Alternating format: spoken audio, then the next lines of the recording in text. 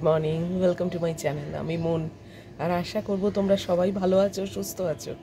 আর আমিও বেশ ভালো আছি। আজকে এই চেঞ্জটার খুব দরকার ছিল। বাই দ্য ওয়ে, আজকে হচ্ছে 13th নভেম্বর আর এখন বাজে সকাল 6:30। এখান থেকে আজকে তোমাদের সানরাইজটা শেয়ার করলাম। প্রত্যেক দিন তো আমাদের ওখান থেকেই দেখো, তো আজকে সানরাইজটা স্পেশাল। খুব দরকার ছিল এই চেঞ্জটা, জানো তো। মা চলে যাবার পর বাড়িটা টাকা মুশকিল হচ্ছিল।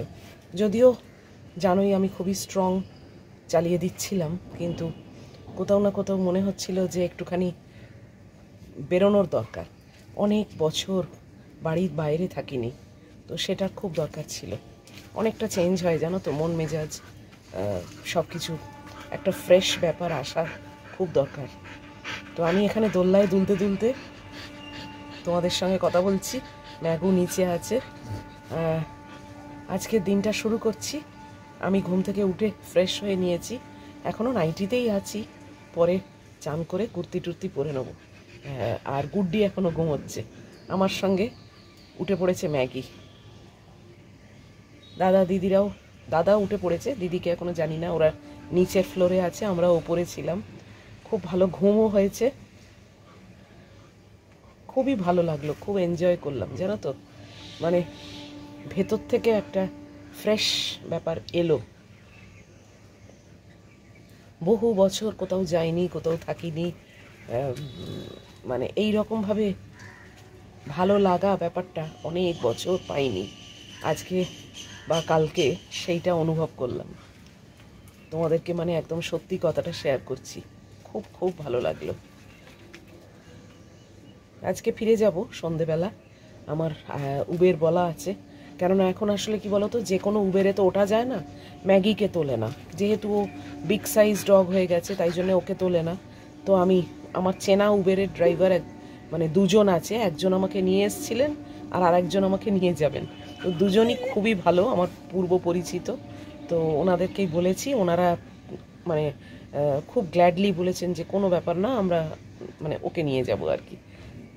তো ফেরত যাওয়ার সময়তেও আরেকজন আসবেন এবং আমরা বাড়ি ফিরে যাব আজকে সন্ধেবেলা।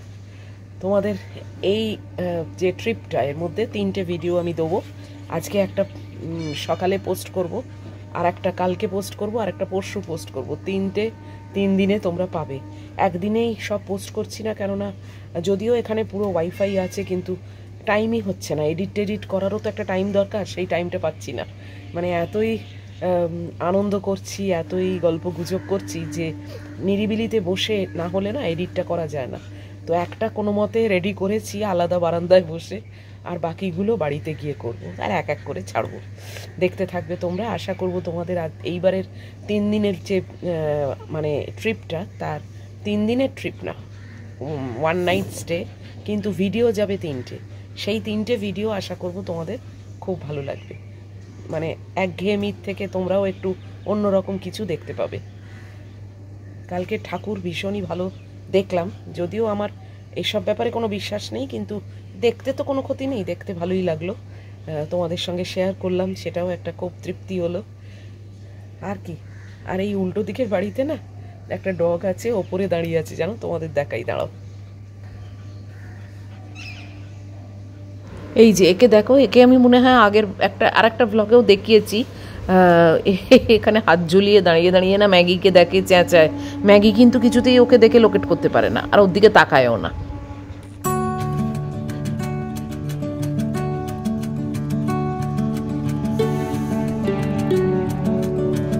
দেখলে উল্টো দিকে উনি হাত ঝুলিয়ে দাঁড়িয়ে আছেন। ম্যাগির নজর পড়েছে, কিন্তু ম্যাগি খুব একটা পাত্তা দিচ্ছে না। ম্যাগি কিন্তু এখানে পুরোপুরি ওয়েল বিহেভড চাইল্ড হয়ে আছে জানো, কোনো কিচ্ছু নষ্ট করেনি। হ্যাঁ, ওপরের ছাদে কালকে গিয়েছিল এবং বুঝতে পারেনি তারের ওপরে পা পড়ে গেছে।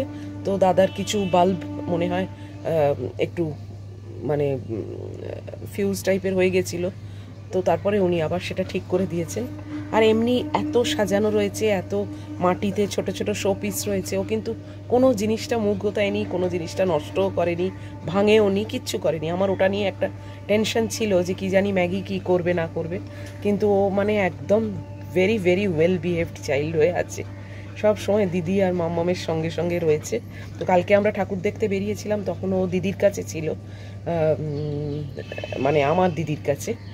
গুড্ডি, আমি আর দাদা বেরিয়েছিলাম না, তখন একটু কেঁদেছে, কিন্তু তারপরে দিদি নিজে ওকে মানে আদর যত্ন করে কোলের কাছে টেনে নিয়ে বসেছিল, তো তখন আবার ঠিকঠাক ছিল। প্রথমটা মনে হয় ভেবেছিল যে কি জানি মাম্মা আর দিদি কি আমাকে ছেড়ে চলে গেল কোথাও, সেটা ভেবেছিল। ওরা অবলা জীব, তো ওদের মধ্যে খুব ইনসিকিউরিটি কাজ করে, আর সেইটাকে আগলে রাখাটা আমাদের দায়িত্বর মধ্যে পড়ে। খুব বাজি পুড়েছে এখানে, জানো তো, ভীষণ বাজি পুড়েছে, মানে বাপরে বাপ।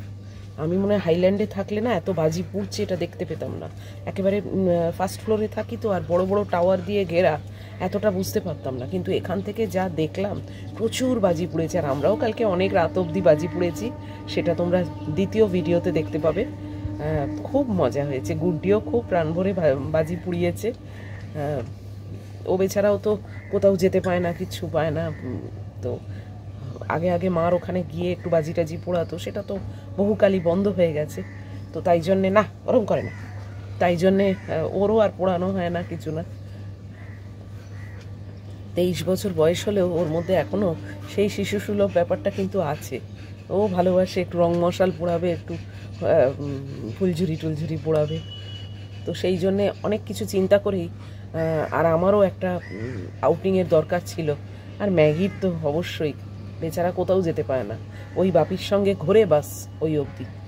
তাই সবার কথা চিন্তা করেই এই ডিসিশনটা নিয়ে আমরা দাদার এখানে এসেছিলাম, এবং পুরোপুরি ফুলফিল হয়ে গেছে এই ট্রিপটা। খুব এনজয় করেছি আমরা তিনজনেই। তো যাই হোক, এখনকার মতো রাখছি, আবার পরে গল্প হবে। এখন সকালবেলায় গল্প করতে বসে গেছি তোমাদের সঙ্গে। তো আমি এই দোল্লায় দুলছি, তোমরা নিশ্চয়ই বুঝতে পারছো। এই যে খুব ভাল লাগছে, আমি খুব ভালোবাসি এরকম দোল্লা চেয়ারে বসতে। এখানে প্রাণ ভরে বসে নিচ্ছি, আমাদের ওখানে তো আর নেই, আর রাখার জায়গাও নেই। বারান্দা তো কত ছোট দেখেছো, নিজেরই মানে একটা লাগিয়ে আর দাঁড়ানোর জায়গা হয় না, সেখানে আবার দোল্লা। যাকে চলো একটু বসে প্রকৃতিকে এনজয় করি, আবার তোমাদের সঙ্গে পরে কথা হবে, সঙ্গে থাকো। এই যে দিদিও ঘুম থেকে উঠে চলে এসেছে এই ছাদ বারান্দায়। আর ম্যাগিকে দেখো, তার আর মাটিতে মানে সহ্য হয়নি, এখন উঠে দোল্লা খাচ্ছে আমার সঙ্গে বসে। ও কিন্তু দিব্যি রয়েছে, এই দেখো আমি সরে এসেছি, ও একা একা এনজয় করছে, হাসছে, কোনো ভয় ডর নেই, কিচ্ছু নেই, খুব এনজয় করছে। আসলে সব কিছুতে যদি ওদেরকে ইনভলভ করা যায়, তাহলে না ওদের আর ভয় টয় থাকে না, জানো তো। অনেকেই বলে বাজি পোড়ানোর সময় কুকুররা ভয় পায়। একটু যদি ভালোভাবে মানে ইনভলভ করা যায়, পেট ডগ এদের কথা বলছি, তারা কিন্তু মোটেই ভয় পায় না। আর এই কিরম বদমাইশি করছে দেখো, হরদম নিচে যাচ্ছে, ওপরে উঠছে, এখন আবার কিছুতেই নিচে যাবে না। আমি সিঁড়িতে বসে পড়েছি জানো, যাতে ওকে নামাতে পারি। আর গুড্ডিটা ঘুমোচ্ছে তো, তাই ওকে কি করে যে নামাবো জানি না। আর এটা কিন্তু নতুন না, ও কিন্তু মানে এসে তো কতবার নিচে গেছে আর ওপরে গেছে, এখন দেখো এমন করছে যেন নিচে নামতেই জানে না। রেগুলার সিঁড়িতে নামছে উঠছে, আজকে আবার দেখো নতুন হয়ে গেল, তাই আমি সিঁড়িতে বসে আছি ওকে নামাবার জন্য। কি অবস্থা, নিচে যাবো চা খেতে, এই দেখ এর অবস্থা দেখো। এর আবার এক এক সময় নতুন নতুন হয়েছে। চলো নামো, চলো। সবাই দেখছে আর বলছে, এ বাবা ম্যাগি রোজ সিঁড়ি দিয়ে বাপির সঙ্গে নামবে, আর এখানে নামতে পারছে না। ছি ছি ছি বে, চলো, আমি তো বসে আছি এখানে, চল নামো নামো। কি অবস্থা দেখো, নামবে কি নামবে না, তাহলে এখানে থাকো, আমি নেমে যাচ্ছি। দেখো কাণ্ড, ওই দেখ ওর হোল্ডারে জল রয়েছে, সেই জল খাচ্ছে। এসবগুলো কিছু না, সময় কাটাচ্ছে। এই সময় এত জল মোটেই খায় না, সময় কাটাচ্ছে। সেই সিঁড়ি দিয়ে নামিয়ে, আর ওদের দেখো এই একদম একতলাতে না এরকম একটা জায়গা রয়েছে, বাগান মতো করা, কিছু বাইক টাইক রাখা থাকে, সেইখানে ওকে ছেড়ে দেওয়া হয়েছে। ও আরও একেবারে মানে মনের আনন্দে অবারিত দ্বার ঘুরে ঘুরে বেড়াচ্ছে। আর সেই লিস্টটা কেউ ধরেও নেই, কিছুই না, মানে ও একদম সেই হাত পা খুলে ঘুরছে, যাকে বলে।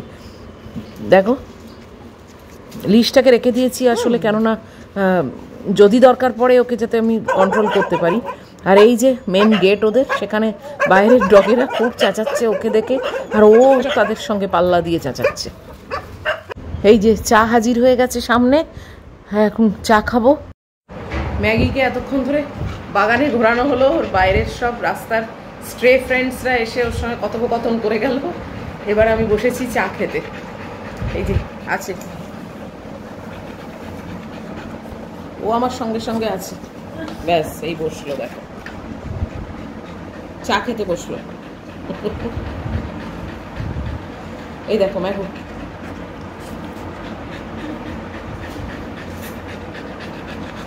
চলো চাটা খেয়ে নিই, তারপর আবার আসছি।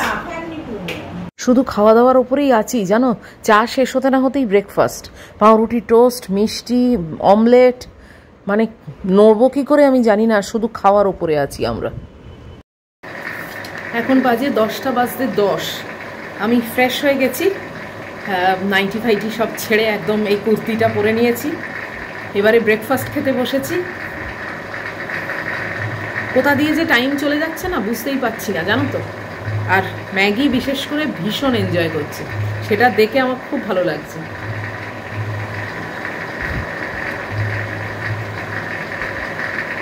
ব্রেড টোস্ট, অমলেট আর সোমপাপড়ি, এই হচ্ছে আমাদের ব্রেকফাস্ট।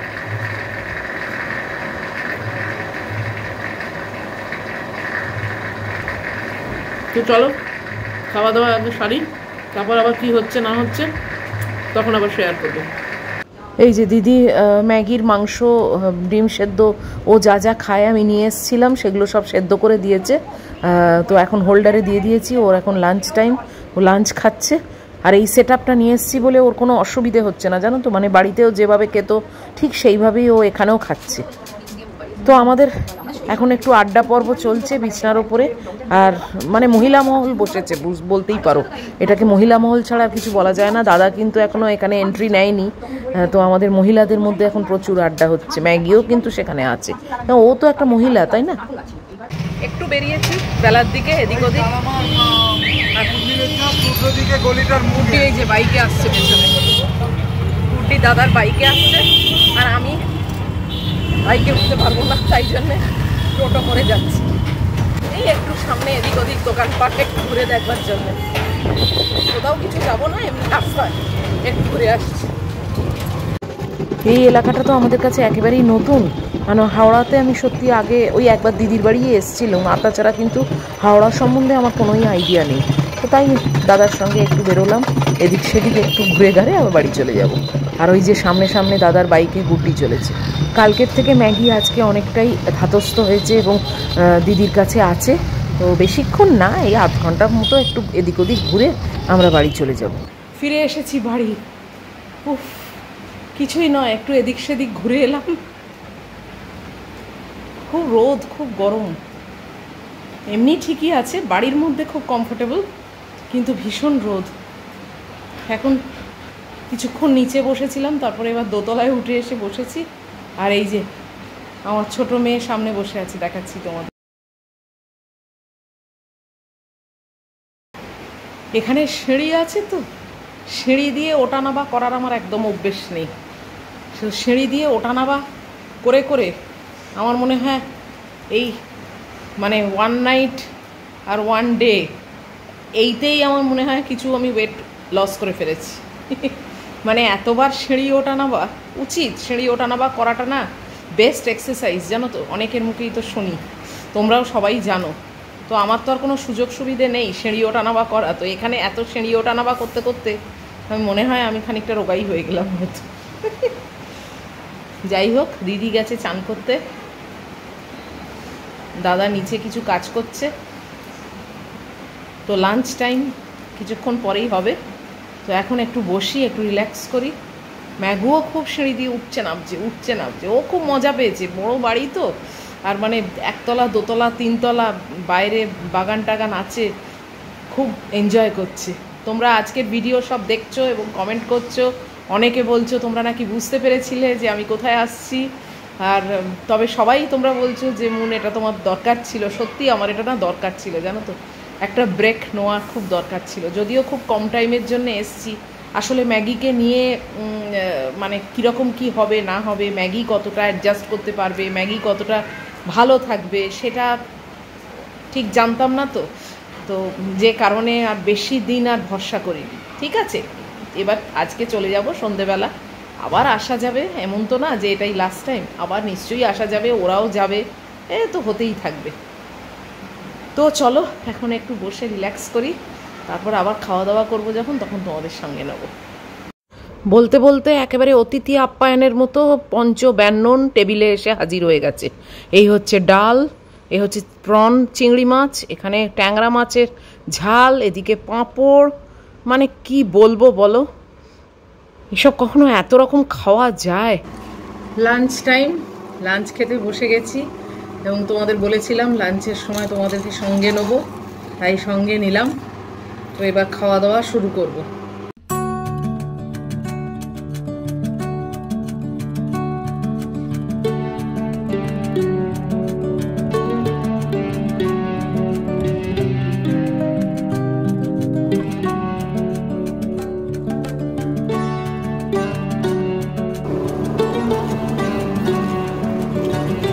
এগুলো চালের পাঁপড়, জানো, বেশ সুন্দর খেতে, বেশ টেস্টি।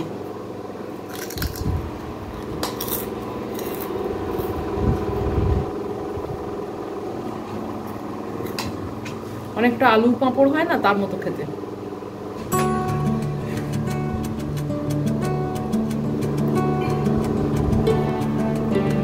তো চলো খাওয়া দাওয়াগুলো করি, তোমাদের মেনুগুলো দেখিয়ে দিয়েছি। আর খেয়ে উঠে আবার আজকে কদবেল মাখা আছে, সেটার জন্য ওয়েট করছি। দারুণ কদবেল মাখা, এবং আমি শিখে নিয়েছি কদবেল মাখাটা। আমারটা অতটা ভালো হতো না, জানো তো, টক লাগতো খুব। তো দিদির কাছে শিখে নিয়েছি, আমি এবার বাড়িতে গিয়ে কদবেল মেখে খাবো।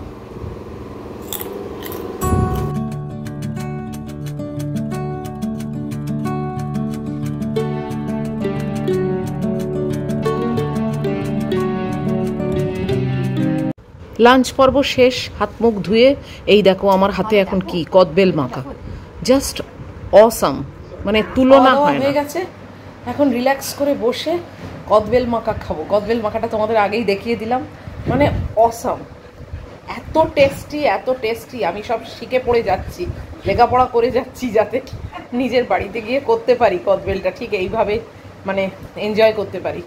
অসাধারণ, এইরকম কদবেল মাখা আমি এই প্রথম খেলাম। তো মানে এতদিন ধরে কদবেল খেয়ে আমার সুখ হয়নি, এইবারে সুখ স্টার্ট হলো, কদবেল মাখা সুখ। তো এইবারে এইভাবেই খাবো। তো যাই হোক, এখন আর কথা বলছি না, আমার সামনে রয়েছে, তো আমি এবার এটা খাই। আমি আর দিদি কদবেল মাখা খাচ্ছি, আর এখানে সব গল্প গুজব আড্ডা এইসব চলছে। এখন বাজে 4:30, একটু এসে ব্যালকনিতে বসেছি।